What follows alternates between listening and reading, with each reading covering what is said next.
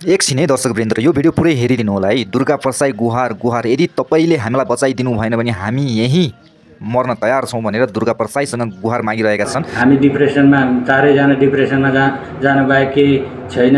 आत्महत्या गर्नु कि आत्महत्या गरौँ भने पनि नेपालमा साना साना बालबालिका छन्, छोराछोरी, तिनीहरूकोले गर्न सकिएको छैन।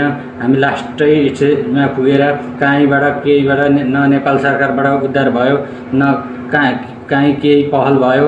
अन्तिममा हजुरलाई हामी भगवान मानेका छौँ। दुर्गा दाई हाम्रो उद्धार गरिदिनुहोस्। नमस्कार दुर्गा दाई, प्लिज के गरी हुन्छ कसरी हुन्छ हामीलाई यहाँबाट उद्धार गर्नुहोस् दुर्गा सर। हामी यहाँ धेरै समस्यामा परेको छु। अब 4 महिना भइसक्यो, न बेसिक सेलेरी दिन्छ न खानालाई पैसा दिन्छ।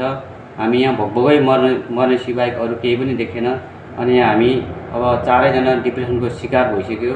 साथसाथै अब हाम्रो सोच नै अब कि त आत्महत्या गरौँ कि त भने यहाँ यही माथि यो घरको छतको माथिबाट हामफाले दुर्गा सर हाम्रो लास्टै बिजोग भयो। दुर्गा सर हजुर हामीलाई उद्धार गरिदिनु भयो भने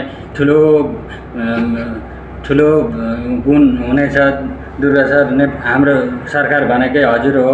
हामीलाई धेरै उद्धार गर्नु पर्यो सर। हाम्रो लास्टै बिजोग भयो। आत्महत्या गर्नु बाहेक अरू हाम्रो केही उपाय छैन। दुर्गा सर ठुलो आश गरेका छौँ।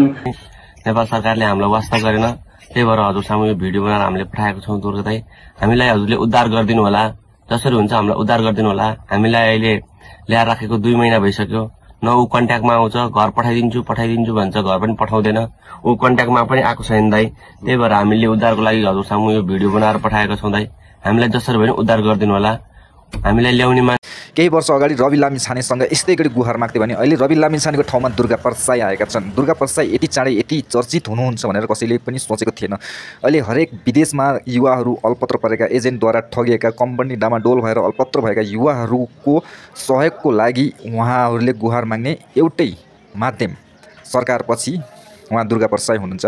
यदि दुर्गा परसाईले उहाँहरू तथा कुनै पनि व्यक्तिहरूलाई, दुःखमा परेका व्यक्तिहरूलाई सहयोग गर्दै जानुभयो भने आउने दिनमा उहाँ जस्तो सर्वश्रेष्ठ व्यक्ति हुनबाट कसैले पनि रोक्न सक्दैन। दुर्गा परसाईसँग यो भिडियो सेयर गरिदिनु होला। उहाँले हेरे जस्तै गरेर यो चाहिँ मैले एडिट गरेर बनाइदिएको, तर चाहिँ उहाँसँग पुर्याइदिनु होला। यदि उहाँले यी व्यक्तिहरूलाई सहयोग गर्नुभयो भने उहाँ झनभन्दा झन पावरफुल हुनुबाट कसैले रोक्न सक्दैन।